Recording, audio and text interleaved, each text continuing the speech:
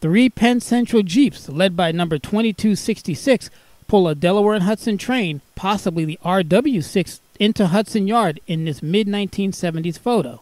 This train is bound for the D&H's Hudson Yard, which is on the northeast side of Wilkes-Barre, Pennsylvania. From Hudson Yard, this train will continue south via the Wilkes-Barre Connecting Railroad to the Penn Central line, eventually reaching Sunbury and the Penn Central Buffalo line. Penn Central power was frequently used in pusher service on northbound D&H trains bound for Lanesboro. There, the Penn Central power would wait for the next southbound D&H freight and work in pusher service. When southbound RW6 arrived at Lanesboro, the D&H units would uncouple and move to the rear of the train, serving as the pushers. The PC units would serve as a head-end power as the trains moved south over the Ararat Mountain and through the Lackawanna and Wyoming valleys to reach Hudson. The D&H power, which had served as the pushers, would then be ready to pull the next northbound D&H train.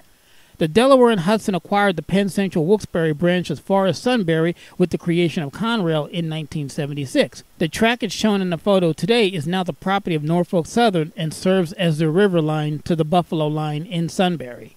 For Trains 21, call me AC.